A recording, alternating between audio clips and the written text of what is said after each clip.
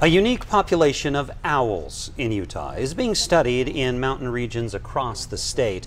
Experts say this is a unique year to track their patterns. Fox 13 News reporter Maithili Gubi shows us the team behind that research and some adorable owls.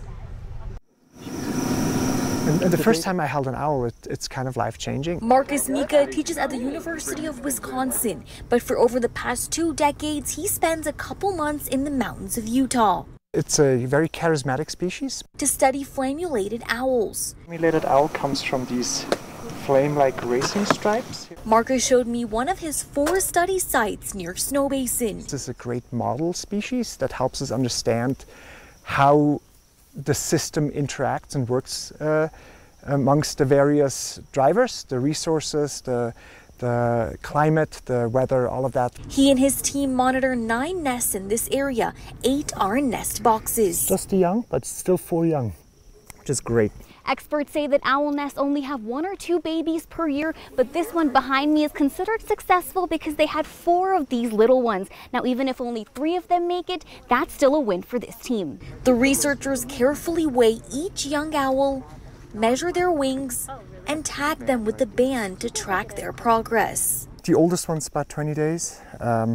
They're coming pretty close to the time when they're starting to likely fledge. Here's what a fully grown female looks like. There's something just deeply moving when I watch them behave. Marcus says this is the first year he hasn't seen a single nest he monitors in any of the 4 locations be abandoned by these owls. We'll always have to wait until we see how many young make it through to fledging.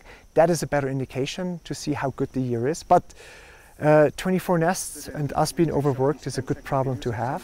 Marcus says avian flu was a concern for them last year. We wanted to be careful. We wore masks. We made sure our hands were wiped off with alcohol beforehand. But these owls are more solitary birds that don't usually come into contact with wild waterfowl that could be carrying avian influenza. So feed on insects, so insects will not be a vector for avian flu. And ultimately the goal is to learn more about these species so they can be protected.